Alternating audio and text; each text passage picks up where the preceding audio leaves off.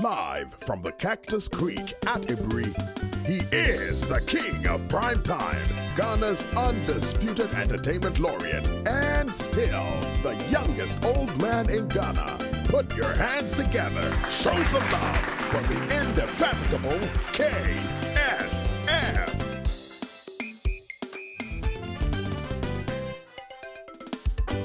The KSM Show. Thank you.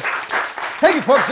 We're back again, and let me tell you why this show is an extraordinary, special show for me. You know, every now and then I have great guests, period. But every now and then I run into guests that I consider outstanding.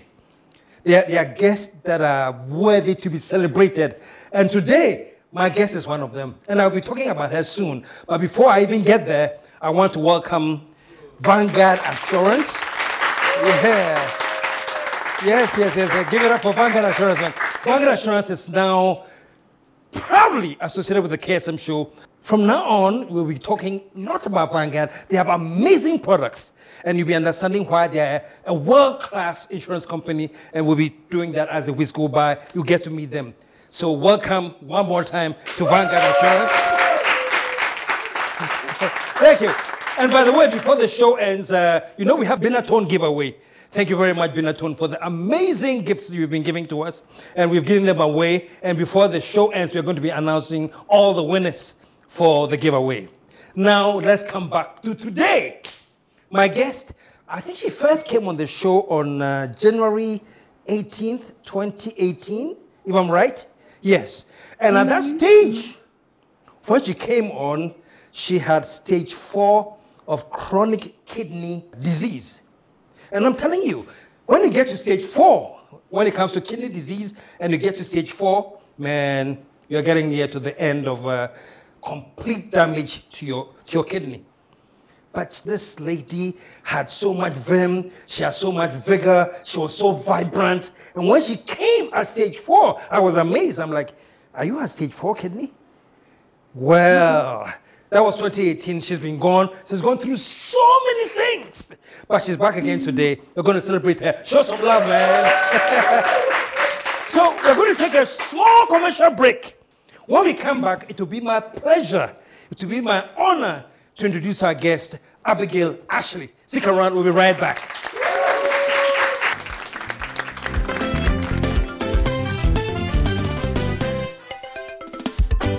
The KSM Show. Well, thank you very, very much to Binatone for the wonderful giveaways, man. And the winners who we picked from YouTube are, we have Haj Mawe, and then we have Abna Mamle, and finally, Farouk Sumana. You are the winners for YouTube, and we want you to call the number 054-954-4462. And for those of you who send WhatsApp, the winners are all the way from Kumasi. We have Al Hassan, and the next person is Hakuna Matata. Well, people said this was a very easy question. The first question was very easy. So next week, we're going to ask another question with more prizes to come. We're back. Ashley, welcome to the show. Thank you. It's so good to see you. I'm also happy to see you again. Oh, wow. And I can't forget your vibrant smile. Your smile is infectious. Right. And we're going to be talking about that because you have a foundation called Behind My Smile Foundation. Yes, which is a foundation that is aimed at helping those with kidney infections. Tell me a little about that before we continue. Foundation? Well, basically, you know, kidney disease is very expensive. So me, I can't give you any money. So what I do is more on education. And for those with chronic kidney disease, I try as much as possible to help them. You know, sometimes they need someone like them to talk to them because it only takes one who has been through to really understand what they are going through. So I always give them the pep talk they need. And so basically, that's what I do. And I'm glad you mentioned this, that people who have been through what they are going through or been through what they've been through. The last time you came on this show, you had reached stage 4 in kidney, is it CDK, chronic kidney disease? And you had reached stage 4. Yes. And stage 4 is like, I'm sorry to say death, It's also Beyond stage 4 is death. Yeah. But Abigail, you had the strength. And I want you to tell me a little bit, because you didn't have any symptoms of kidney disease. When it finally hit you and you went to hospital, they told you were at stage 4. Was that what happened? Yes. Tell me a little bit about it. Yeah. I hear you just had some headache symptoms. I remember you mentioned that. Yeah. And then what happened? Basically, yes, it depends. Sometimes you have a symptom, other times no symptoms, it just strike you like that. So for now, I'm still also trying to advocate that people should do the regular medical checkup, because you don't know which category you may fall in. Someone will be at stage 1 or 2 and may have some symptoms. Someone will be at stage 3 and will have some symptoms. But like me, I did not experience any symptoms at all. No symptoms at all? Nothing at all. And yet you were diagnosed at stage 4. And stage 4, by like that, it just hits me. It just hits me suddenly. Just one morning, I woke up, I couldn't breathe well, and then later in the night, I started coughing blood, and then that was it. You were coughing blood? To the hospital. Yes. I was rushed to the hospital and I was diagnosed. So the doctors were asking me, didn't you experience any symptoms? I said, no, I didn't have any symptoms. It's just a regular headache I was having. And we treated it like a regular headache. There was no swelling. There was no swelling of face or feet or nothing. There was nothing. It just hits me just like that. Now, how severe were the headaches? Were they just regular headaches that you could pass away as just stress, or these were continuous headaches that raised cause for alarm?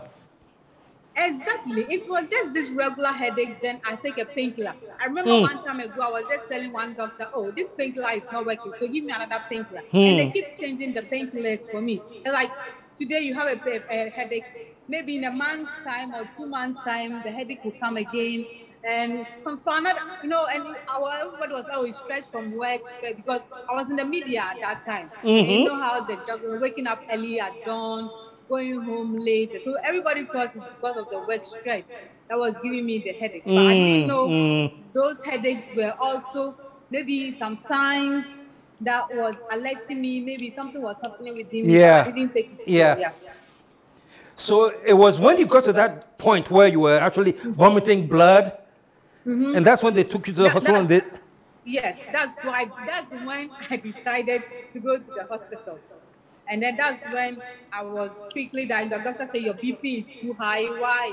You are running, your BP is skyrocketing. And then they have to run other tests. And then they run the test and they realized that, hey, end stage 4 chronic kidney disease. And they were asking, all of them was like, didn't you have any symptoms? Wow. I said, no, I didn't. And when I didn't have any puffiness or swelling face, nothing. Wow. Absolutely no symptoms at all. Absolutely no symptoms. Absolutely no symptoms. Wow. So how did you take it then? So you go in there, you have just regular headaches, you have no symptoms, and then you're hit that you have chronic kidney disease, stage 4. And how did you handle it? How did you process that whole information? When the doctor said it, I was just looking at him because I didn't understand what he was trying to say. Wow. And later he took his time to explain what did he say when he was explaining? He said, after looking at the labs, and then he said, you have chronic kidney disease. And I was like, what is that? Wow. And then he took his time to explain, chronic kidney disease means that your kidney has been diseased for some years now. And you didn't know.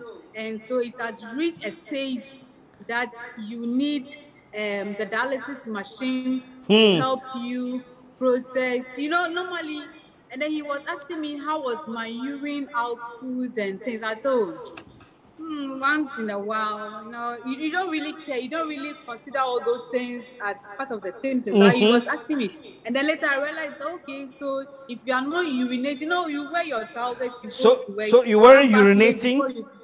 Yes. You weren't? Before you come back to the house, rush to pee. So you thought, media means just to make sure it's not normal. The doctor explained that those were all symptoms that I should have taken notice of. But I didn't know. I didn't know anything about it. Yeah. So you just assume, say, oh, you don't urinate and between the juice and share. That's all. Between the juice and share, the whole day. Now, let me ask you, was it that you didn't even feel like urinating, or you could just hold it even when you felt like urinating? What was it? I could just hold it even when I feel like urinating. And I think I wasn't even feeling like urinating. That's the issue. But I see. It never triggered me that it's something that was wrong with me. I never thought of it that way. I never thought of it that way at all. So after the doctor has explained, now your kidneys are shut down, so you need a dialysis machine, and so you'll be able to pass urine, you do this, you do that. And he kept talking, and I just broke down into tears. And If I remember well, your shock came when they told you how much it will cost to go through treatment. Definitely. How much did they say then at that time? At the time, they used to charge dollars because it was really new. I remember the first time I entered the dialysis room at Kolebu, the renal unit. They had only 10 machines. And they were charging dollars. And it was around $100 at the time. Wow, per session. They said they have to bring the things down, blah, blah, blah. They were talking plenty. And it was then $100 at the time. And wow. What really shattered me was when I saw one man who has actually been on the machine for a while. He didn't have money anymore to continue with this hot belly in front of him. And he was gasping for breath, because the body has accumulated a lot of fluids and he's finding it difficult to even breathe. And you see a man as if he's pregnant, but it's not like, it was a huge belly. Yeah. Huge belly, and it was shining. He has actually taken the shirt off because the shirt is not fitting. So the shirt wow. And what was going through your mind then? You were like, am I going to get like this? What was going through your mind then? As soon as I saw it, I was like, doctor, please, I don't have the money for this treatment. Is there any other way? Exactly. The same words I told the doctor. I told him, I don't have money for this treatment. Is there another way? The doctor said, well, it's not really a way, but you can talk to the dietitians. Maybe you can modify your diet a bit and see if he used the word, and see if it will help you. In other words, if you can't go through that dialysis and pay all that, the only other option you had was through nutrition? Yes. Changing your diet? You change your diet. Because he explained that at the moment, the kidney is not working. And when you put too much stress on it, it will break it down totally. And so I have to opt for the diet because that was the cheapest. Okay. That was the cheapest because I don't.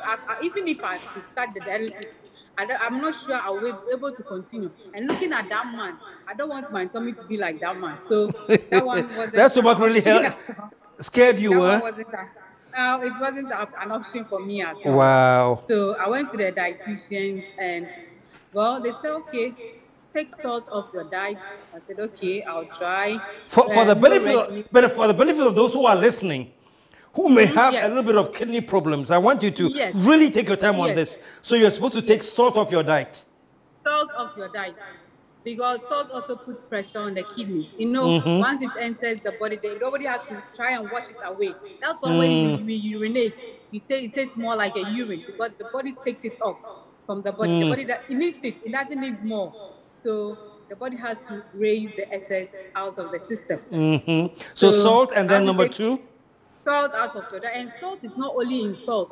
All the carbonated drinks, all the canned food, all the processed food, they also have salt. So those ones too, you have to eliminate. So you're talking about sardine, corned beef, tinapa, the whole gang? Everything canned, everything processed. Wow. Wow. Everything in the can. Biscuits, meat pies, ice creams, all of them out of your diet. Wow. And then you have to cut down on red meat. If possible, just do your fish. You do your fish. And then your oils, if you're able to cut them down, you'll be fine. And then he also told me about my water intake or fluid intake. Water intake? Yes, the fluid, I call it fluid because when you take water, it's not only water. Your soup, your breakfast, like your porridges and your tea is They're all all included. considered as part of the water intake? They are all, yes, they are all considered as water intake. And you need So to take if more or less? less, because Okay. the kidney is not able to bring the excess out of the system. So the more you put it inside, the body will accumulate. So you have to reduce it.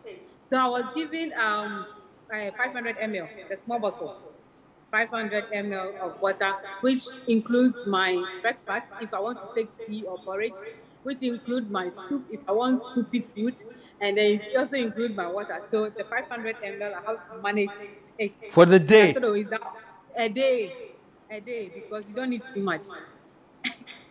And I asked him, is that all? He said yes. In the beginning, it was difficult, eating without salt. It wasn't normal. But first day, second day, third day, I realized, I could breathe well. All of a Also, it I could affected now your breathe. breathing already? Yes. Improved it? And I altered it. As soon as he told me, I realized that, okay, it's working. So first day, I was checking, okay. Second day, I tried. Third day, okay, it will work. It will work. Then I started to continue, and then I altered my meal. So that's what I did. I altered my meal, my diet, my water intake, and everything. How long did for it years. take to adjust the altered meal thing without salt? You have to eat very little. How long did it take to get used to it and it became a regular thing for you?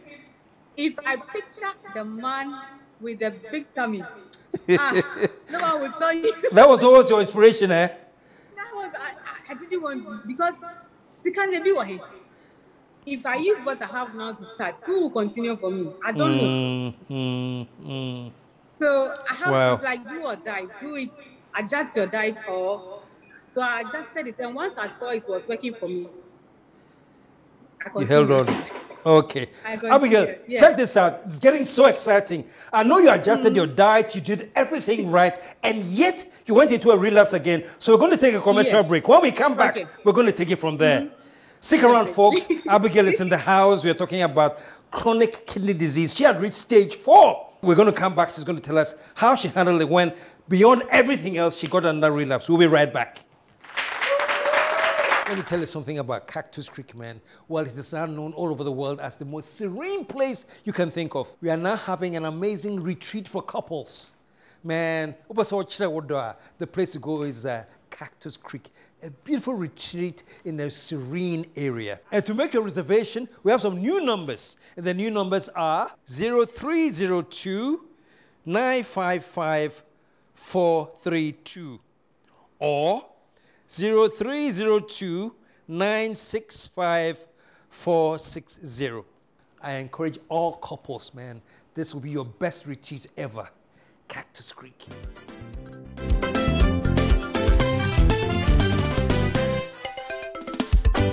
The KSM Show. Yeah. We're back. And I told you, today I'm hanging out with Abigail, man. Abigail, Mituchamau. She's a living symbol of strength, man. And we're going to go right back to her because after everything she did, watching her die, doing the right things, she got into another relapse. And what happened after that? We are going back to Abigail. Abigail, welcome back.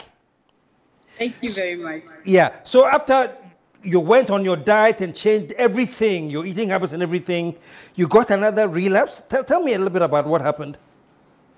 What happened is that after 2018, around somewhere August, that's where I had my relapse. I started feeling weak again, and I started fainting. I could see my skin changing. It was getting very flaky. I see, flakes. You could see the flakes on my hands. Was it like peeling? It wasn't peeling, but okay, alcohol, it was peeling. You could just see it peeling off. The skin was peeling off, and then you could even see blood clots on my skin. The skin is there, but you could see the black clot spots all over my skin. And it could be a very sunny day, but I would be feeling very cold. So I was like, powder freezing myself so well so I don't feel the cold. It started getting worse. And the doctors told me it's part of the process. You know, you try your best, but kidney disease progresses as time goes on. Okay. It So in actually spite of the progresses. diet and everything, it was still progressing quietly? And what happened was that even the diet, the fruits and vegetable at the point also increased. My potassium level all escalated. Oh. The fruit and vegetable that was supposed to protect me now, it made my potassium level go high. So Because from everything, you know, I want to back it up. when it comes to Yeah, and potassium is not too kind with the kidney disease. no, And so it's the not. fruits It's not. and everything was increasing your potassium level. Yes. Oh, The okay. point I needed it. And at a point too, I don't need it anymore. That's how confusing kidney disease is. There'll be a point you need it, and at times you don't need it. And when you don't need it, there's nothing the body can do about it. So, and then my blood level went so low. My blood level was like 1.4. That's why I was fainting, because my blood level keeps dropping. The normal level should be what, 9? The normal level for a woman should be 10, 11, 10, 11, 10, Wow. 11. And it went Yes, to for a it woman. went down to And I came all the way to 1. So I just keep fainting. I just keep oh fainting. wow. I just keep fainting. And then my cholesterol, everything was skyrocketing. And the doctors were like, Abigail, this time around, you yourself, you are feeling the pain. There's nothing you could do about it again.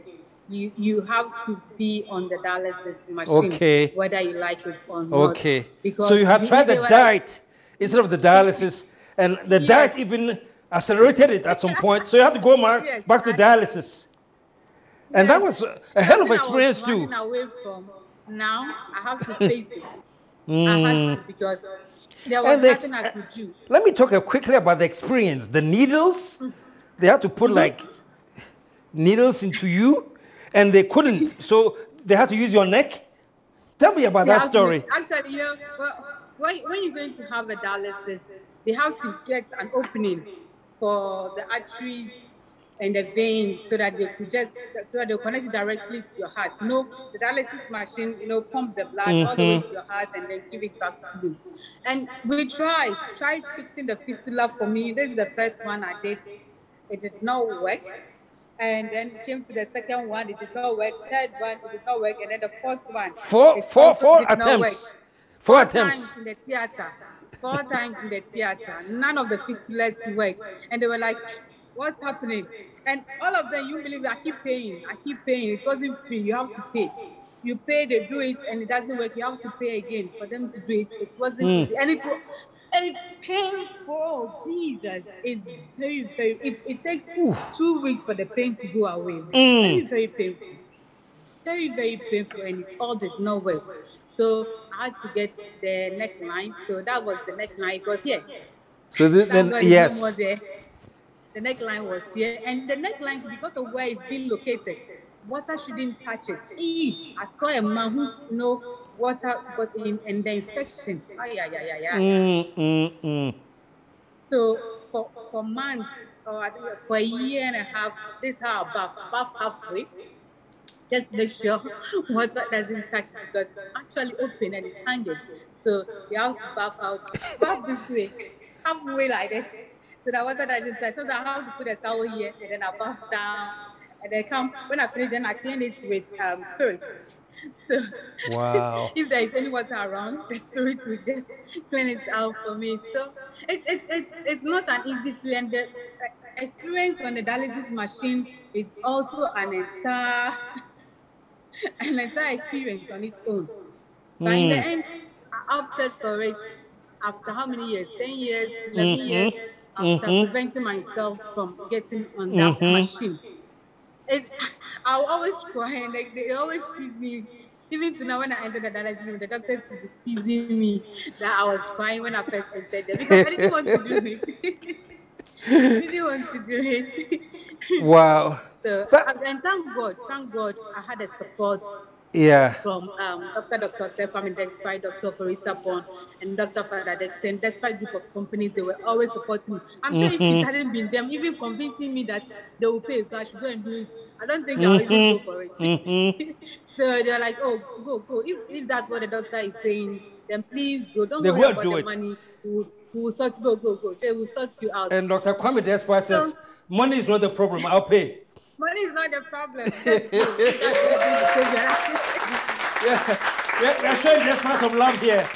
Wow, that is fantastic. Money is not a problem. But let me ask you this. They were also communicating with the doctors while I was on the dialysis machine, asking if there was any other option. Since when I went to India, the doctors said they can't do anything about it. You went to India? Yeah, I went to India in 2012. Yes, after an interview with Kwame Sefakai on PCFM, and someone opted to take me there to have the dialysis, have the transplant. But unfortunately, the Indian doctor said, "Hello, Abigail, we can't do anything for you here in India. So just go back to Ghana. Just go back to Ghana and continue eating your good food and see what God can do for you, okay?" Whoa. So, that's what they said. That's what they said. So they were asking them if there is any other new technology that could be of help for me. And luckily, they said, yeah, they have these UK doctors who are readily available to come to Ghana anytime with the support of the Ghanaian doctors to do a transplant. So if I'm interested. So they also came back to me, because this is what the doctors are saying. If you are interested, just talk to your family, get a donor. If you get a family, if any of the family members are able to help you, then we are also ready to support you out. That day, I just went on my knee. We are talking that at this point. I just went on my knee and I couldn't help it to say thank you to them. And to God be the glory. They've really tried for me, seriously. Wow. They've really tried for me. So at this point, the money involved wasn't cheap at all. Yeah. It wasn't cheap. It wasn't cheap. The procedure itself and the labs you have to do before the procedure. From head to toe. Not you alone, you and your donor. And after we spent almost $10,000 for the labs. Just the labs? Just the labs, because most of them were not run here. Most of them have to be gone South Africa. Others have to go to England and things. Wow. Before they have to come back for them to assess and agree. Wow. How difficult was it to find a donor in the family? How? I'll say it's God sent. I'll just say it's God sent. It's just God sent. Who agreed to be the donor? A cousin of mine agreed to be a donor. A cousin of yours? The cousin of wow. Yes, the cousin of mine. Let's show some love, man. And I'm forever grateful to him too. I mean, for coming out and say, sister, this is what I want. I want to do it for you. You know? Wow. Do you want to mention his or her name? Or they want to keep it private? They want to keep it private, okay. Whoever it is, God bless him. I mean, thank God for, yes, thank God, yes. Wow. So he finally decided he'll be the donor. At that point, I guess your kidneys were gone, were at stage what? 5? They were gone. My EGRF was running 1%. Which means for the ordinary people. You know, the kidney has stages. So when it gets to 1%, it means you are.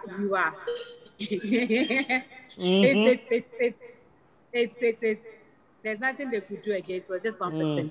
But thank God, today as I speak, it's like new baby. All right. Wow. Which is a good point to bring me, because Abigail, your book is called Behind My Smiles. I want to take a second. I want people to see the kind of smiles you have. I have some few photographs of you. So let's take a quick second. Look at these photographs of her beautiful smile. Take a look at this.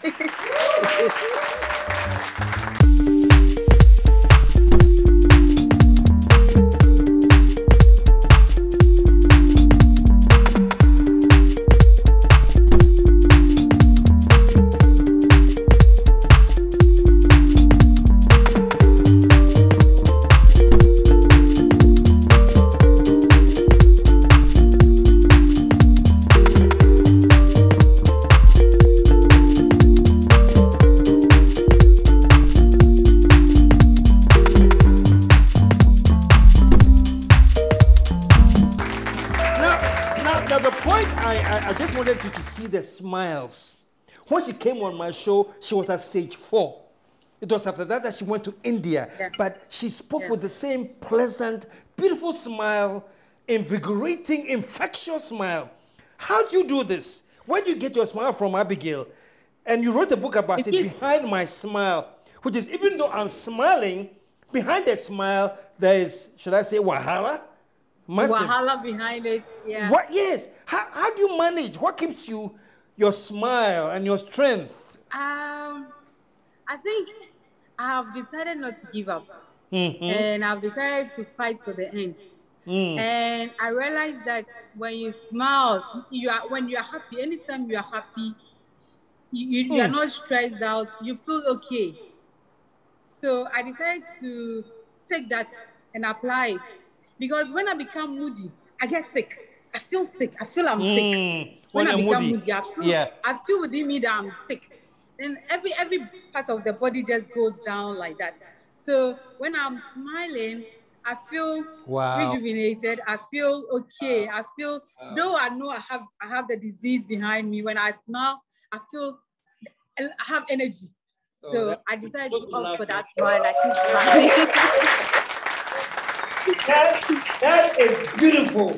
When you're smiling, energy and warmth and happiness and light. By the way, it enlightens me so much. Yeah. Gives me life. Yeah, gives me life.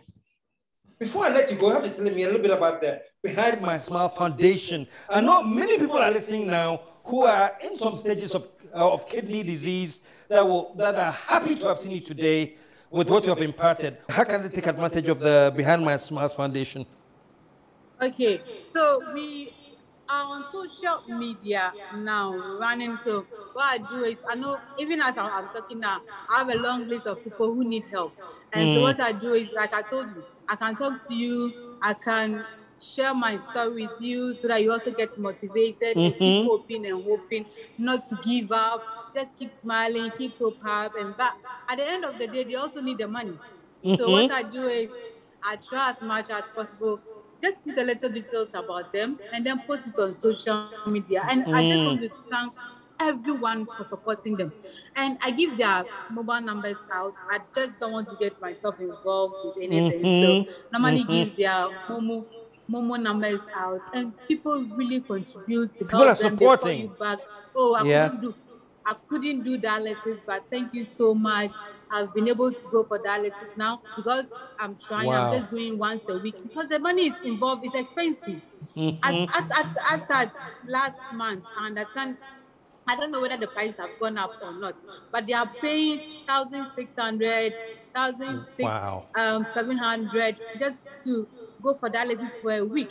So now people are doing it once a week to reduce costs. It's supposed to be 3 times in a week for the body to, have a healthy body. But because of cash issue, people are doing it once a week. People are doing it twice a week. And it's expensive. It's very expensive. And apart from the expenses you are paying, you yourself, the stress you are going through within, everything is fighting you. And I think that fight that goes on within you, nobody understands apart from a patient who has been there.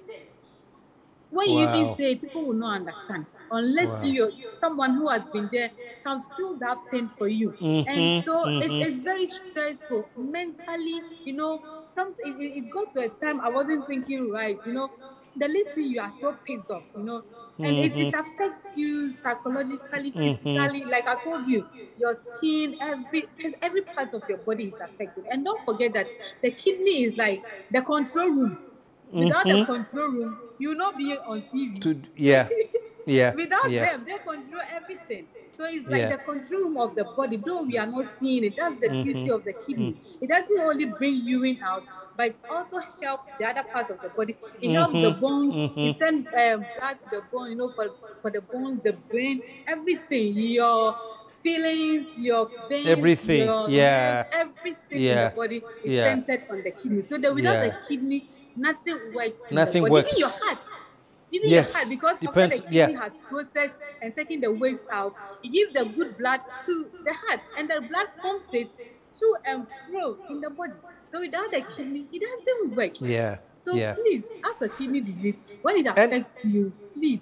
And you Yeah. never stop fighting, KSM. You never I hear stop you. fighting. Even And I after hear you. dialysis. And before I let you go again, I know you've won 3 awards. There was one that you won for 3 years back to back from 2016 to 2018. This award was for when It's a Health Legend Award. Health Legends Award. Advocate- And yes. folks, she won the Health Legends Award. 3 years back to back for 3 years. And I think everybody watching now can understand. I just told the guy, it's okay. It's okay. Let You say it's somebody else go okay. to win it. But it's because of your exuberance and how you keep positive. Yes. Impact on health issues, you know. And I think that's what God has put in on my heart to do, you know. Yeah. And using what I've been through to also help others. And Yeah. I'm trying my best. Yeah, Just yeah. that people, Ghanaians don't listen. They don't listen, eh? What don't they listen to? They don't listen. They don't listen. Cut down Wow. salt, Wow. use this. They want to eat what they want to eat there. When they are in trouble, they'll just send you a WhatsApp message privately. Hey, Abigail, the last time you were saying this and that and that. So what should I do? Abigail, is there a number you want to leave now if people want to get in touch with you, those who are going through some, or there's a number they can call or something? Yeah, we are on social media. Instagram is Abigail Ashley 7. Yeah, so What's just the leave a address message again? there. Abigail Ashley 7 together. Okay. Abigail Okay. Ashley 7, and then on Facebook it's just Abigail Ashley. Just they know how to do it. They leave their messages every day in my inbox and my DMs, and I actually get back to them. And even after transplant, I'm still on medications. You are? Still on medications. Okay. And the medications doesn't come cheap. They don't come cheap. I see. The So how long do you tacrolimus, stay on the for instance, medication after the transplant? because the kidney is not yours. Okay. Naturally, it's not part of your body. So your body is fighting it every now and then. So you need the immunosuppressants to suppress that fight. So you always have to be on medications for the rest of your life. So the fight never ends. And they're expensive. Tacrolimus, go and ask of the price. Some people are selling 6 cities per tablet. You either have to take 5 morning, 5 evening. Wow. And now, by God's grace, because I'm adding the diet and things, they are reducing it small. So you know me and my diet here. Once I know there's diet that can place something there. I'm going to bring you on again, and we'll just talk about nutrition, man. Definitely, I'm for you. Just nutrition. All for you. Because I know you're working hard on that to tell Ghanaians what to eat. It plays a vital role on our health. It plays a very vital role on our health. I heard this cliche. They say either you treat your food as medicine or medicine will become your food. Some cliche like that, but it's so true. It's so true. Yeah. It's true. If you don't treat your food as medicine, medicine will become your food. Become your food.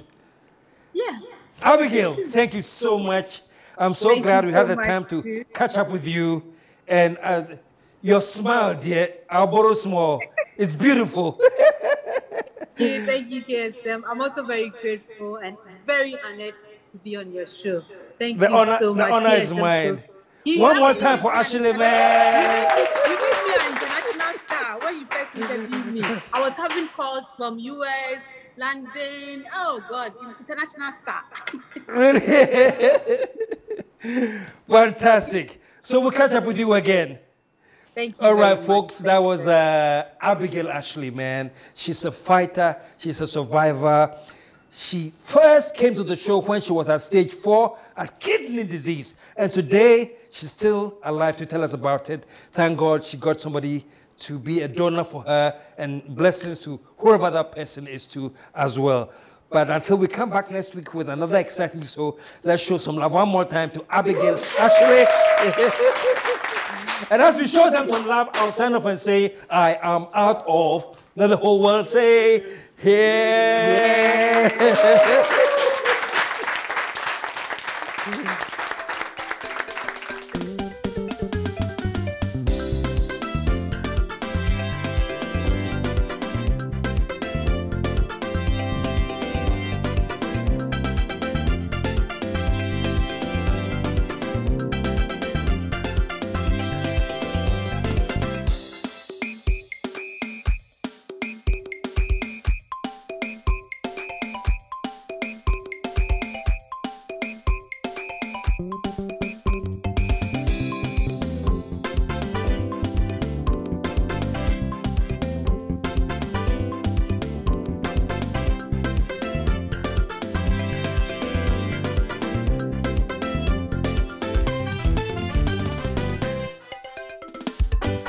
KSM Show.